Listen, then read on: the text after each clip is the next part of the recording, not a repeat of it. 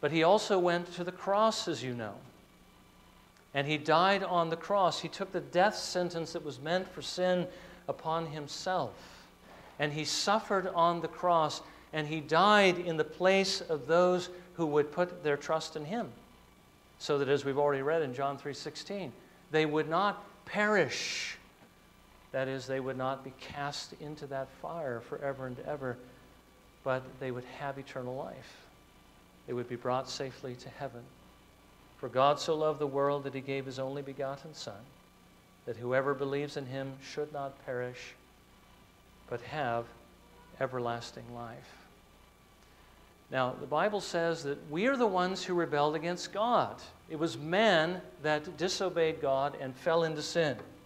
And so the one who would make this payment for us had to be man. The Son of God becomes a man to take our place so that he might save us. The Bible says that the debt that we owed to God's justice was greater than anyone could pay. I mean, we already saw that to pay for those sins means to suffer in hell forever. Well, the one then who had to make that payment for us, I should say the one who did make the payment, had to be infinitely great so that he could pay that debt. Well, that's exactly what Jesus is. He is the Son of God who is infinitely worthy, who became a man to pay the payment that we owed and to do it with such value that it could wipe out our debt and the debt of really countless people. The payment that he made is enough.